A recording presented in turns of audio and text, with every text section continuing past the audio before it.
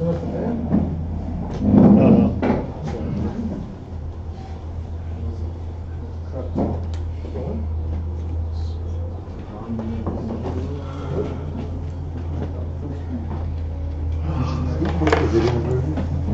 Post the video.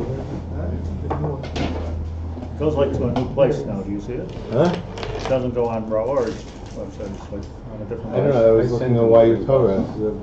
On YU Torah, it's only audio. Right. No, but it's all videos all over. They don't It's a different take place. videos? No. Uh-huh. But the video's up too. Hmm? The video's up too. Just in a different place. We should send out a link to the channel. I set up the channel. Well, also on the WhatsApp thing. It's there. It's on their app too already? Hmm? It's on the OU app also? YU. I'm sorry, the YU app? Only audio. But in our WhatsApp group, so there's the audio and the video, I think. Oh, so Two on different links. YU Torah, it's only the audio also? They only have audio. You can also subscribe to a YouTube channel that every time the new one's posted, it'll send you an email. So I can send out that link. Yeah, you should do that.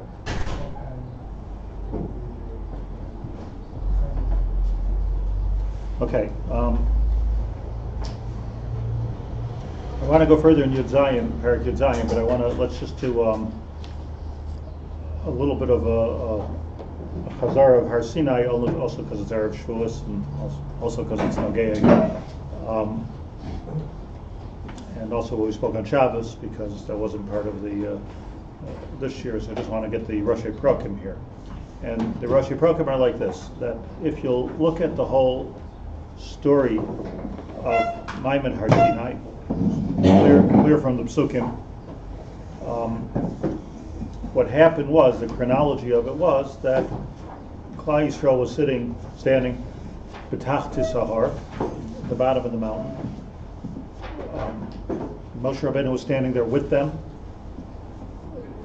Moshe Rabbeinu was not on Har Sinai at this point. They were at the foot of Har Sinai. And HaKadosh Baruch Hu started to say Aseres HaDibros, and putting together all the different chazalim that we learned. HaKadosh Baruch Hu said the first two dibros, Shtayim Zu Shamati, so the first two dibros, and then I guess Klal Yisrael, or the elders of Klal Yisrael, were mafsik in the middle, and they said, we don't want to hear from Hashem, Pen Nomus, he may die, and we want to hear it from Moshe.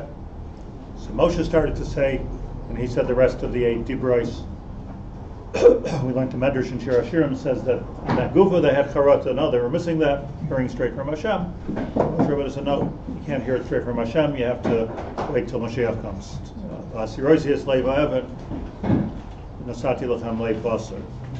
So we explained that first of all, it's very significant that Moshe and Klal Yisrael were at the bottom of the har. This wasn't something that was coming from the hill. This was something that was all on the bottom of the mountain. And as the Rambam says in Mar Nevuchim, it's not philosophically tenable to say that God spoke like we speak. That's not what it means. What it means is it was a nevuah. Everybody had a nevuah. So we were all prophets for the first 2 of the 10 commandments. Again, this was all like Ter Shebal Peh. Nothing was all the bottom of the mountain, Hashem speaking. We all received this huge prophecy. The Rambam says that when a Navi, receives a prophecy, so it's like a near-death experience. There's Dazea Kol Gufay, Rambam talks about, you start to shake. It's almost like some type of an epileptic feeling of getting nevuah. So they said Penamos, this is too hard. So Moshe Rabbeinu began to say. So Moshe Rabbeinu is a bigger prophet, and he was able to handle this nevuah. What we spoke about on Shabbos, I just want to just say this over very quickly, is then Hashem said to Moshe, "Go, come up the mountain, Alei Alai Ahara, climb up the mountain, and I want to give you shtei avonim." And the Chumash says that haluchais ma'aseh elokim heim, ava michtav michtav elokim heim. Everything came from Hashem. He gave them the luchos. What was the purpose? That's what I explained on Shabbos. What was the purpose of this 10 Commandments? First of all, what was the purpose of saying them? It's not the Torah, and it's just 10 mitzvahs. There's no kashrus in there. There's no. Second of all, like, why the stones? What were the stones for? Like, you come down with the Sefer Torah, that makes more sense after 40 days and 40 nights. Maybe, what's shot in the stones? What were these stones for? It was given already. It was given already. It's given. Most of it. No, it had been given already to Moshe. It was Moshe. Yeah, so what they needed in stone. So I explained that if you look at the Psukim, it's very clear that this had nothing to do. Nothing to do, but this was not that there's two parts to the whole event. One part is receiving the Torah. That's beautiful. Can't live without it. Another part was, not equally important, was that there's a bris. There's a covenant between Hashem and the Jewish people. This covenant started with Avram Avinu, went through Yitzchak, Yaakov. This was a bris Avram. Av is brisi, Yaakov Eskar, Av is brisi, Yitzchak, Av is brisi Avram. Right? That's how Aretz Eskar. It was a bris. A bris is a deal, a covenant. The pshat in the luchos were that a covenant is not bal peh. A covenant is not oral, a covenant is written. Not only is it written, but it's carved in stone. So the point of the shtei luchos habris was that Moshe Rabbeinu received, not just, this is what I said, now let's put it in writing, he received a edus, luchos edus, to the covenant, to the covenantal relationship between God and the people. And it says that right in the Chumash. It's not saying a chiddush. It says that before Moshe went up, Hashem said to the people, said to Moshe, tell the people, Atam mamlechas koyanim, v'goy kadosh. You are a nation of priests. You are a goy kadosh. Your job in this world is to bring Hashem into it. My job in this world is to make you into an eternal nation. This was the covenant. It says the word brisi as well. Yeah. The whole Torah was the bris. And the bris, by the way, interestingly, kept on getting expanded because right before Matan Torah, it says that V'nasan lahem sefer habris. What was that? So Rashi says everything that happened from Adam Harishon until Matan Torah. There was another sefer habris. Then the Aseret HaDibros, that was the real sign, Shnei Luchos Habris. When Moshe Rabbeinu came down from Har Sinai and he saw that they built the Egel, so now they messed up. The Jews messed up because we broke the covenant. So he broke the Luchos. The Luchos are not worth the stone that they're carved into. You broke your side. There's two sides to a covenant.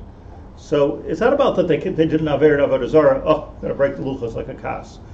It's not. That's not what it is. It's. There's a covenantal agreement. Ani l'doidi v'doidi li. You do your part.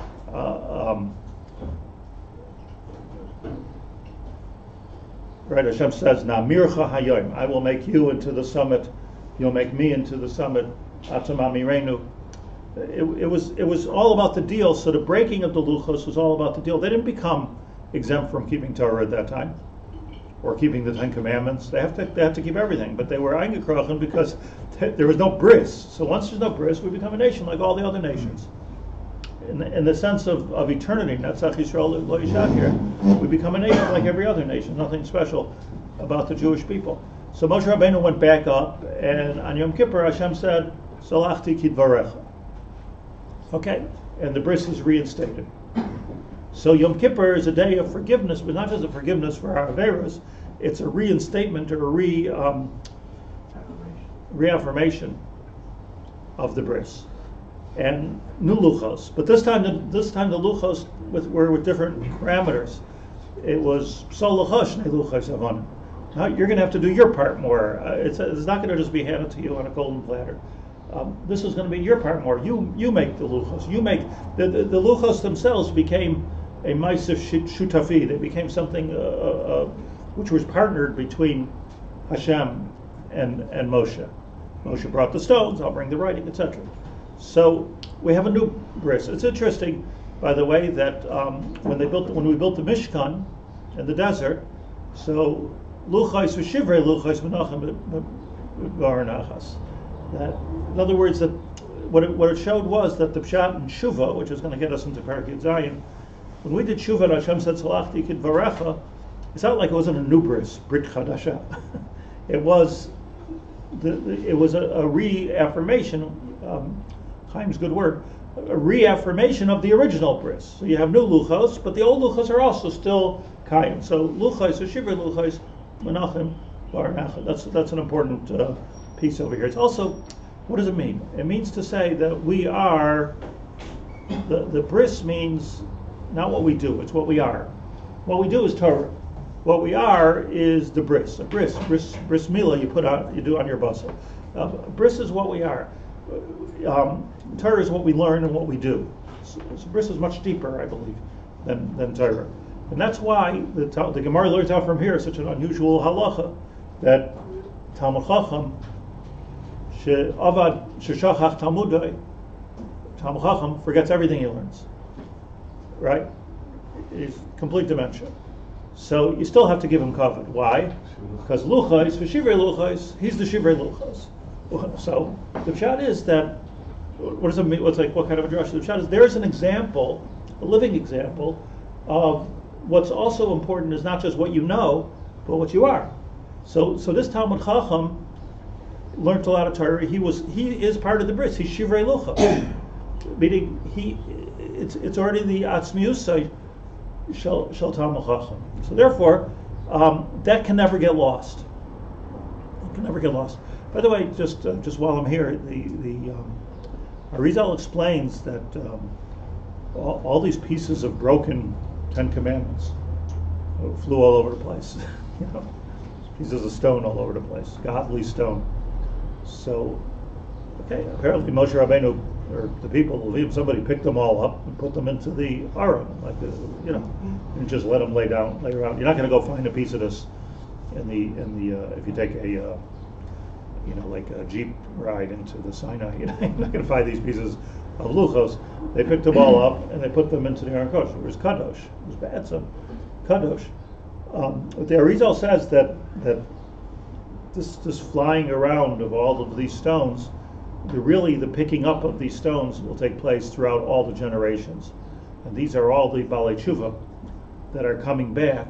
The stones, every stone that flew here and flew there, and flew everywhere, and flew to Tibet and to California, all of these stones are all being picked up over all the generations, the Arizal says, and being put into the Aron Kodesh. This is like the until Mashiach comes, all these stones get picked up on a symbolic level. Malanatzaitis, that's what Malanatzaitis means, is the Arizal.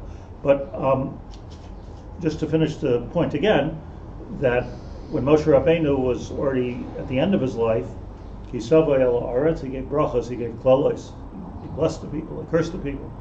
He didn't bless them, he didn't curse them. He said to them like this, he said, if you're going to keep the bris, so then you're going to go to Eretz Yisrael, you're going to have a miraculous existence, you're going to win wars miraculously, which we have done. One Jew is going to chase away 70 enemies. The agriculture is going to be such that you're going to green the desert. It's going to have gishmeichem be'itam, you're going to always have rain. Everything's going to be good. But it's not just a bracha. Everything's going to be good because I promised you there's a bris, there's a covenant here. And the covenant means that you will be an eternal people. And all the odds against you, you're still going to be. But if you don't keep the Torah, meaning you don't keep the bris, so now, okay, even if you're keeping Torah, but you're not keeping the bris, so now you're a nation like every other nation. So you'll last 100 years, 500 years, 1,000 years. The Roman Empire lasted a long time, but eventually it goes away. So, but if you're part of the covenant, you'll never go away. Natzach Yisrael lo yishakir. So Moshe Rabbeinu says to him, and the bris is only in Ba'aretz, Eretz Yisrael, Kisavay lo Aretz, that's part of the bris. As ha'aretz eskar. That Moshe Rabbeinu was telling them, I'm telling you now, and he wasn't just giving brachas and clothes, pulling out random mitzvahs and aver. He expanded on the bris. Kisavay el ha'aretz. And those psukim, and Eila divrei habris. It says before, these are the words of the bris, Asher Karas. So this was the bris of Arvus Mayav. This was called the bris Mayav, the bris Arvus Mayav. So it's all very, very clear, and it's also very clear that Moshe Rabbeinu understood that if he himself doesn't go into Eretz Yisrael, that means he's not part of the bris. Part of the Torah, obviously, he is the Torah, but he's not part of that bris. I have to go to Eretz Yisrael. Why aren't I part of the bris? So the eternity of Klal Yisrael, the Tikkun, the Mashiach, all of those things, that's all bris stuff. That's all bris stuff. So what we have from all this, just before I go any further, is that there's really two dinim. One din is that we learn Torah, we keep mitzvahs, we do, of course. The other din is we're Jews. Like you can't, like it's possible to keep everything, and you can, Akum Sheshavas Chayim Misa. A guy can keep Shabbos too, but he's Chayim Misa, you're not part of the bris. Like you're not allowed to do a bris milah on a guy.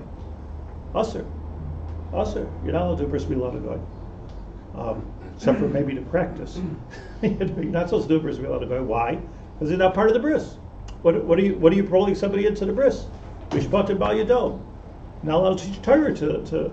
And when we do Hagbah, so the Ramban says that that's a kiyum to Hagbah every time we read the Torah. That's a kiyum of Baruch Asher Yakim a Sefer HaTorah Ezos. You're picking up the Sefer Torah. What for? Nobody's learning it. You can hardly see it. You're running around, turning around in circles. This is the bris. What we're picking up is that we are Jews. We're Jews. We're part of this eternal people. That's what the bris is. Torah is what we learn. I think Shuas, by the way, is more a Yom Bris than a Yom Matan Torah. So it's a Matan Torah, but it's not the Yom Matan Torah. The Matan Torah was a process, and Yom Kippur was a process. But the bris was given with the luchos, and even those luchos that didn't last, they're still in the Aron Kodesh. Rabbi, I'm having trouble finding what's in the bris that's not in the. The bris is you're troubled because it's troubling. The bris was constantly expanded upon, but the Chazon Ish says the follows. This is helpful. The Chazon Ish says, and I think I mentioned this on Shabbos. I don't remember that. Why are some things written in the Chumash in the Sefer Torah and some things not? Like Torah Shabbal Peh. Why is it Torah Shabbal Peh? Or why isn't it all Torah Shabbal Peh? Like, why is there an oral part of this? Why isn't it written? So the Chazon Ish says that what's written was an addendum to the bris. Nispach. What's not written is Torah. It could be derisive, but it's not part of the bris. So whatever's written in the Torah is part of the bris. It's probably true, by the way, with the Nevi'im also. Meaning, Nevi'im hayu b'Mitzrayim kiflayim ki yotze Mitzrayim, v'Yisrael kiflayim ki yotze Mitzrayim. Hundreds of thousands of Nevi'im. But there are certain Nevuah, Yeshayahu, Yirmiyahu, probably not everything that they said, which is part of the bris. So what's Torah Shebiksav is part of the bris. Nafkamina is that if we don't keep this, we cease to exist as a people. So the whole Nevi'im is all about Tshuva and the Geula, nothing else. It's all about the bris. That's a Nafkamina. Nafkamina is, are we violating the bris? We cease to exist. And then we carry us, no? They're keeping the whole Torah as it's written. We're only keeping the Torah we keep just because of the oral Torah. Right. So we're schlepping it in. So They weren't in the bris to begin with. What's that? Christians also, some of them keep. For the Goyim, there was a different bris by Noach. There was a bris of the Shabbat Mitzvahs by Noach. They're not part of the bris. They can keep whatever they want. They can keep the whole Torah Shabbat also. It's just we know it's silly because we know that's not the pshat. But it's not a question of deraisa derabbanan. This is the document. There might be an oral understanding that goes with the document, so that's the oral law. But there's no nafkamina l'maisa. In other words, of what you do. The only nafkamina is in what it is. Is it the bris? Is it not the bris? Now let's leave that all. Lev Evan and Lev Basar. Could you explain that?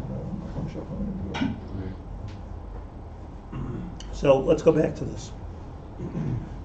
The idea of this is really how we thank you. This is really how we hook up to the Nefesh Hachaim here.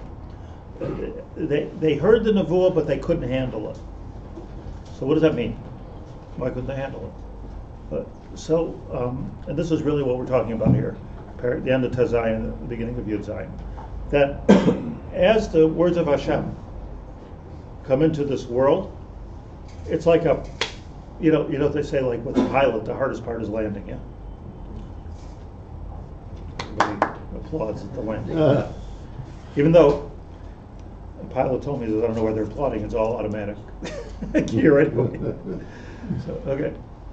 They're applauding the machine, the computer, what are they applauding? But okay, conventionally, this was the Kunz. You could fly in the air for 15 hours, and that's not such a big trick like landing. So the Dvar Hashem, getting from the highest worlds, hitting the ground in this world is a very, very crash experience. It's a very difficult experience. And apparently, Moshe Rabbeinu was able to do it fully, and Klal Yisrael was not able to do it. And the reason was because it was too hard. You have to be able to open up your neshama, let's say, to that experience.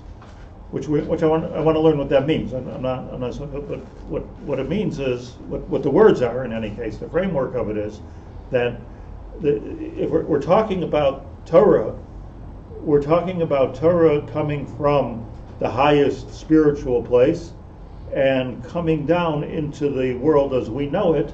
So this is not a smooth transition necessarily. So you have to be holding. You have to have leiva basar, which we'll explain, in order for that to happen. But what we need to understand is nevuah. Nevuah is we're machalak between kol Moshe Daber vash Elikim Yanenu b'kol. So kol it's coming. That's Hashem's part. Dibur is where I could take that energy of Hashem and articulate it into Dibur. Moshe Daber v'Elikim Yanenu b'kol. Everybody heard the kol shofar. Everybody heard the kolos. Brakim. We say it on Friday night. Kol Hashem b'Haber. Kol Hashem. What's Lashon there? Shofar Arazim v'Yishaber Hashem Zarzei Avonai.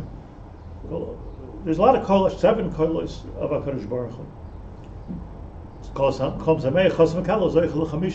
Interesting. Yeah. Kol Sasem, Kol Simcha, Kol Chasam, Kol Kala. These are kolos of HaKadosh Baruch Hu. Zoich to the kolos. But to interpret that means that I'm taking it, I'm integrating it, and now I'm being able to articulate it. That's already Kol Gufay Mizdazeya, the Rambam says that the Navi would go into a coma. It's not an easy thing to be a Navi because you're that's a landing. That's where the transition is actually taking place. There's a transition taking place as it lands, and they weren't capable of that transition because of their problem with the lathe. So let's explain it more.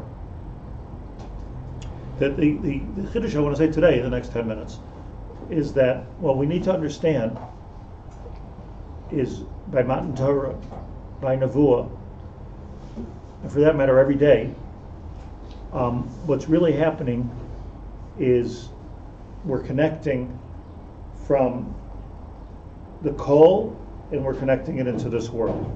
Or is the essence of also the bris, but the essence of prophecy, the essence of is being able to bring the Dvar Hashem into this world. That's what it's all about. That's what the Karbanos are about. That's what Mishkan's about. Beis HaMikdash is about. Shechina. Everything is all about that. It's all about taking. It's a very esoteric idea, but this is the essence of being Jewish. Mamish. The essence of being Jewish is not so much doing this, doing that, putting on tefillin. If you don't do that, it doesn't begin. Nothing begins. But it's all taking the Dvar Hashem and bringing it into this world. So Navi was able to do that. Torah Shabbat Peh, we can do it. That's what has to be done. Let's just learn one sentence here, and I just want to explain. In Parak Yud Zayin, Haber says, in the very Inyan, I want to explain the Inyan, Hiskashrus Hagimel B'chinas Naran Echad B'chavera.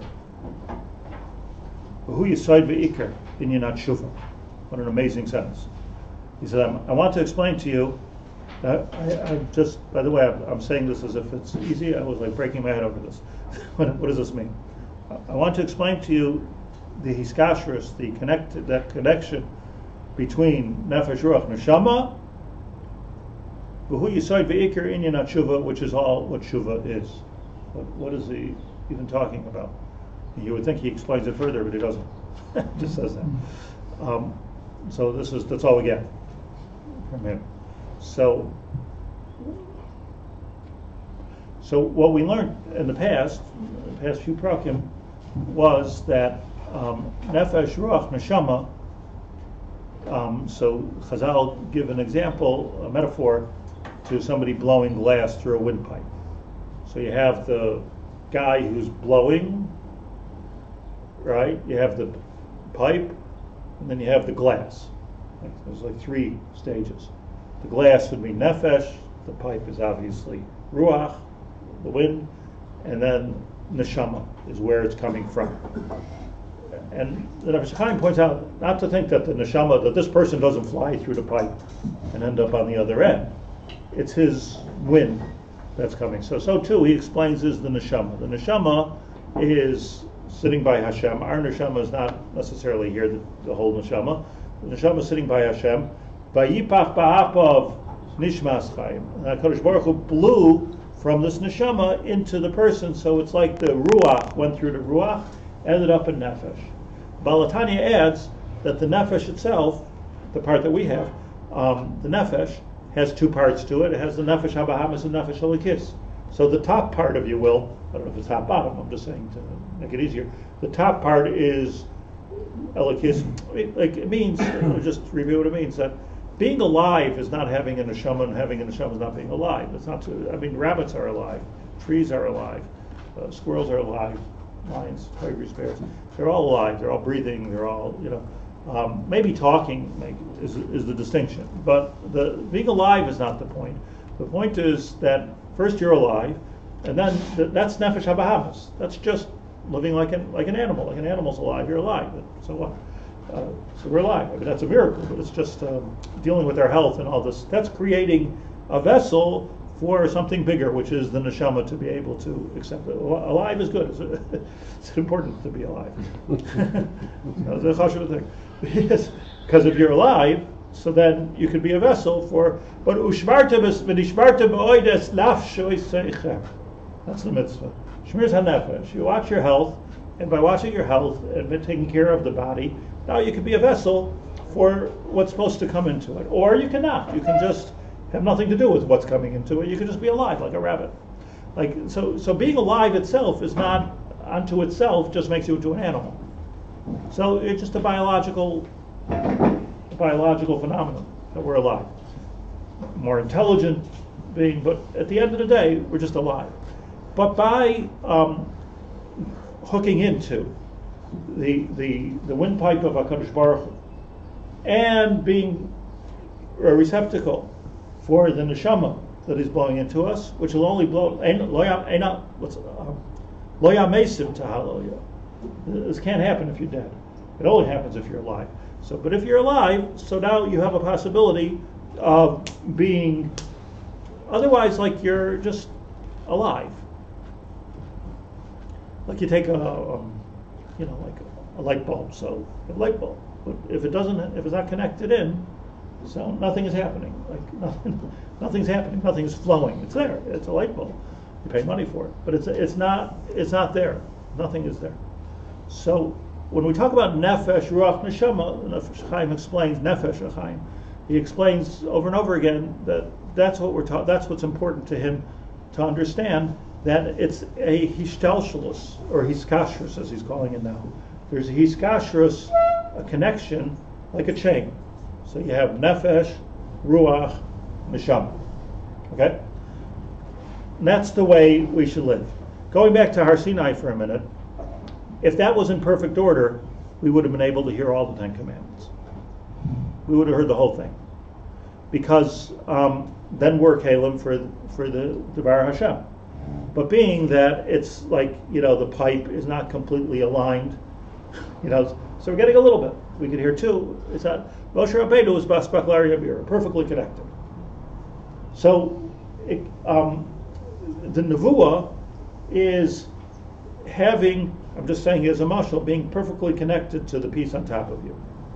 Nefesh, Ruach, Neshama. This is esoteric. Well, let's try to bring it literally down to earth for a minute. Moshe Rabbeinu was connected. Klal Yisrael, we just got out of a couple weeks ago we were slaves in Egypt, like take it easy on us. We're not holding yet by hearing this kind, like having this kind of experience, nor were any of the great Nevi'im. They were Mizdazea Kol Gufo. It wasn't so simple to make this landing into the world. So that was the difference between the Nevuah of Moshe, the Nevuah of all the Nevi'im, and the Nevuah of Klal Yisrael. Yeah, so that was the big. How lined up were they? So it says Nefesh Hachaim here. Nevaira Inyan. Let's explain. Hiskashrus Hagimel B'chinos, tying up, or let's say hooking up, or let's say lining up the three parts: Nefesh, Ruach, Neshama, Echad B'chaveroi. Need to understand who Yisai V'ikar Inyan Tshuva. That's what Tshuva is. So let's explain it. We're all hooked up, and then we do an Aveira, Machalol Shabbos. So what happens is like this.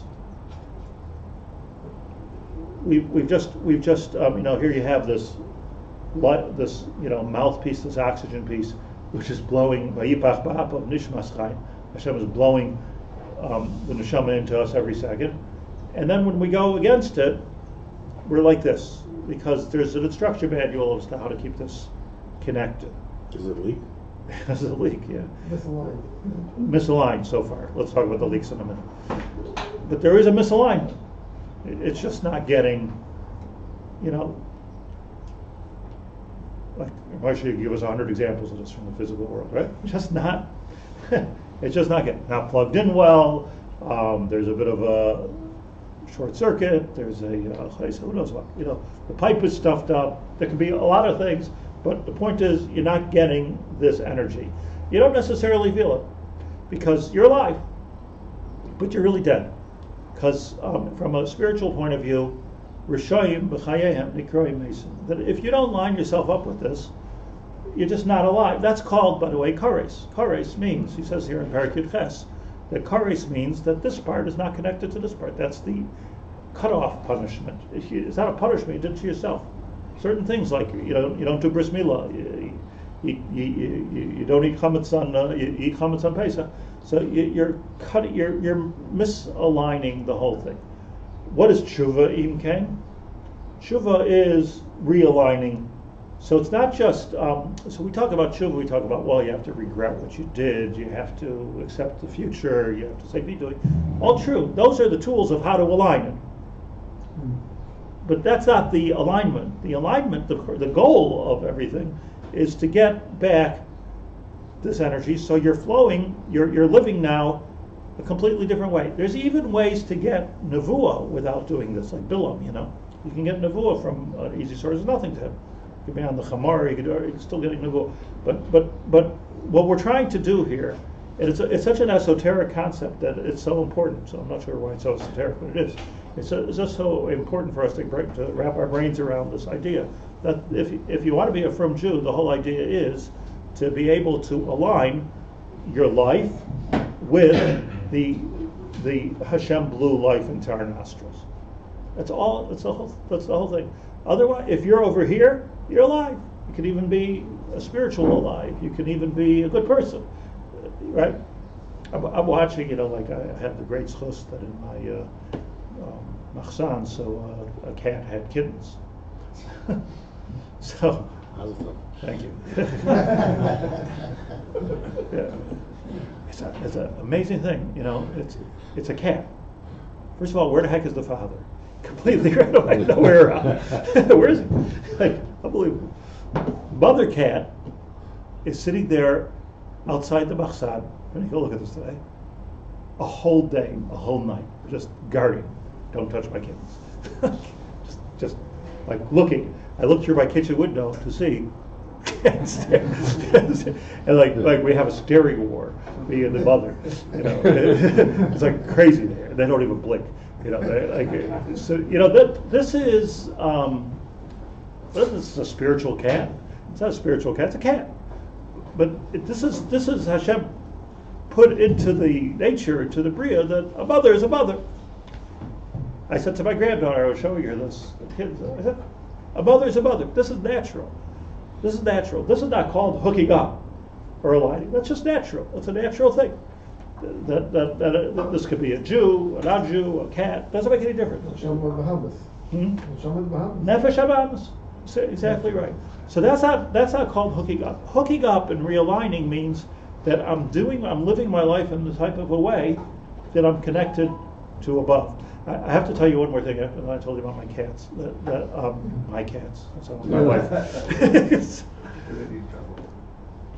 Tell my wife, Zach, hunt and cuddle you. They're just going to become ugly and bothersome like every other cat.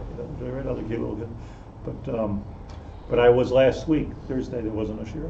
I had a meeting in Herzliya in the Sharon Hotel in the business lounge, and beautiful, overlooking the Mediterranean Sea. Beautiful, and a big sport, which you might know better than me, in this country, as is in LA, is kite surfing. So kite surfing is like really, really cool because there's big kites and hooked up with these ropes, and you hold onto the ropes tied around your waist, and then you're flying on a surfboard like 30, it looked to me like 30, 40, 50 miles an hour, and like just unbelievable, even against the current.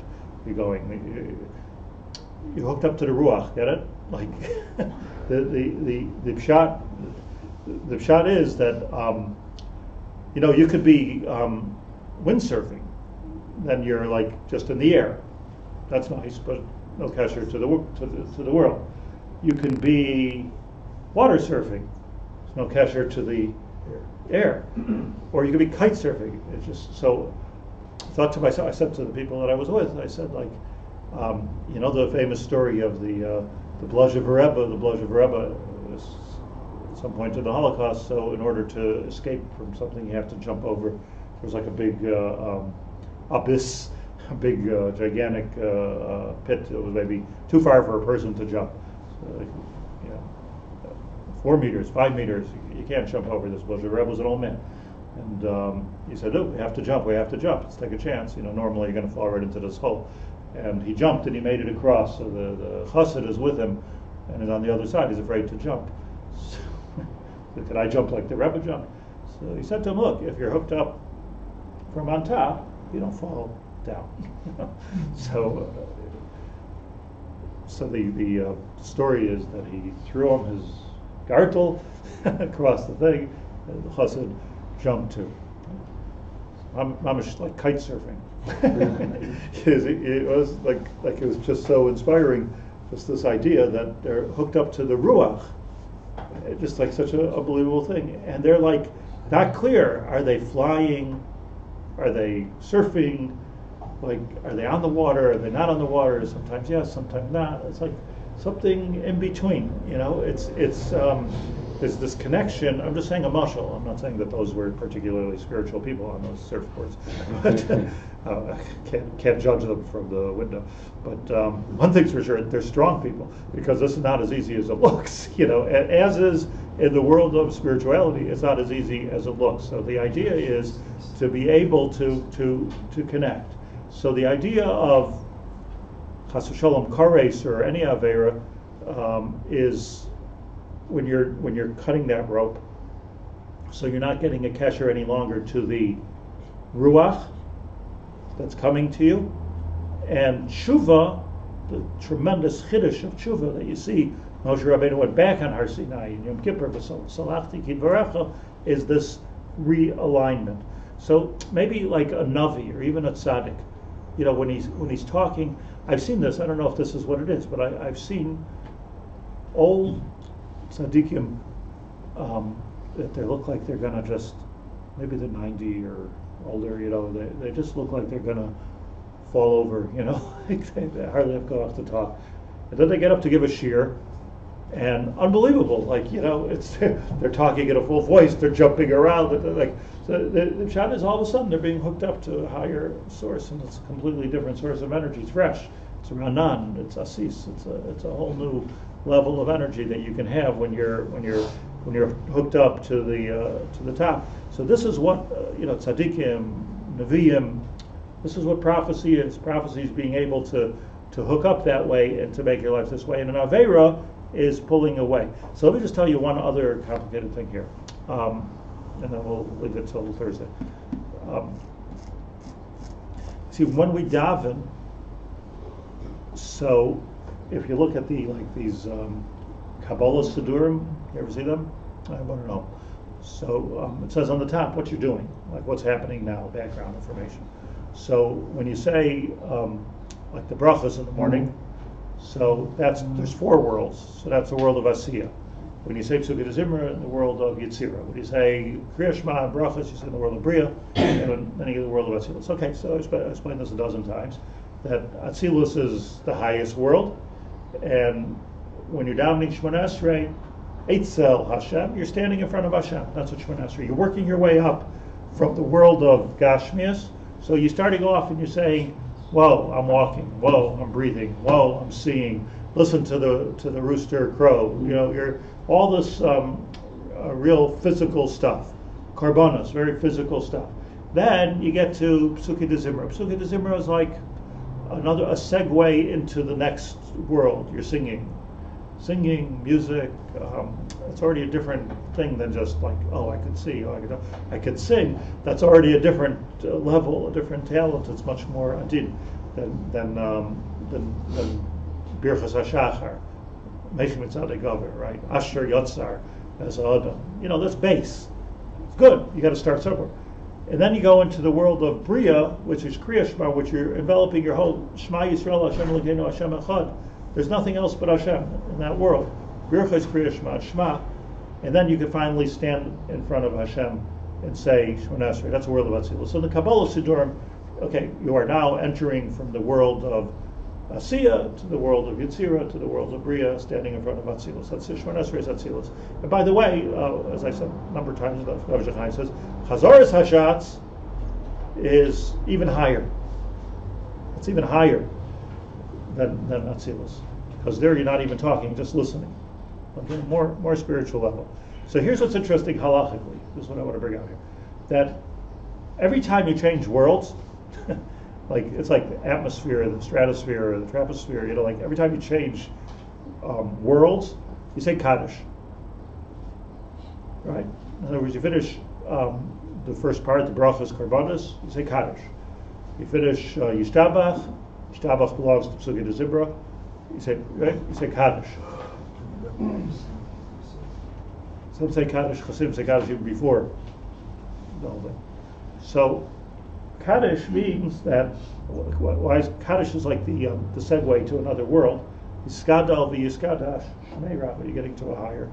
You're being ma'ala yourself and Hashem making the connection. So this is the same connection that we're talking about here. It's interesting that not only you don't say Kaddish, the Arizal explains this, not only do you not say Kaddish between Shema and Shemona Esrei, which should be like the real one. Now, you are now entering into the world of Atzilus, put your oxygen masks on, you're in the world of Atzilus. Not only you don't say Kaddish, but you're not allowed to be mafsik at all. Ben Gula L'Tfilah. Like that's like the worst place to talk, to be mafsik, even with Kaddish. Why? Because there's never, as Arizal explains, there's never a break between neshama and ruach. There's just a break between ruach and nefesh. There's a nefesh, ruach, neshama. There's no hefsek between Hashem and his ruach. He keeps blowing into the pipe.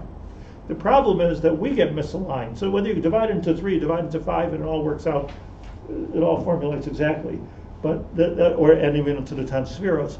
But it's all the same thing. But what it comes down to is just different aspects of it. And what it comes down to is where is the misalignment? It's not Ben Geula L'Tfilah, because Ben Geula L'Tfilah, there's a constant connection. The words of the Zohar is that Atzilus and Bria Reim Zelazeh, Reim, like Reim Ahuvim, Reim Zelazeh. They're inseparable. They're inseparable. So that's why, interesting. That's why you don't say a Kaddish. You think it'd be the ultimate Kaddish.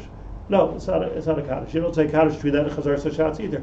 Then you say Kaddish and you start your descent back to Tachanun, back to Psukei Zimra, Ashri of Tzion, Aleinu L'Shabeach, which is back to the world of Bria, then finally back to Karbanis, Pita Maktaris, Atzar Atzipar, and you're back to where you started from. So the whole davening is like this, but it's all about this. It's all about this connection that takes place, going up and then going down with like a pyramid, with the kadeshim in the middle. So it's a new understanding of Averis, and there's one line: a new understanding of Averis, a new understanding of tshuva. Because the new understanding of Averis is not, oh yeah, I did something wrong. It's a violation which causes a disconnect. You see, if let's say somebody violates their relationship with their wife, or their wife with their husband, so it's not just like, okay, you did something wrong. It's a disconnect, right? Everybody understands that probably, right? Just disconnected. Boom. What happened? We can't even talk anymore. We're not connecting anymore. Like, it's a disconnect. If you're really bad, you get chorus.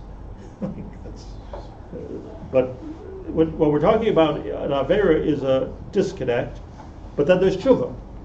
And tshuva is a reconnect or a realignment where, once again, the Dvar Hashem comes through us.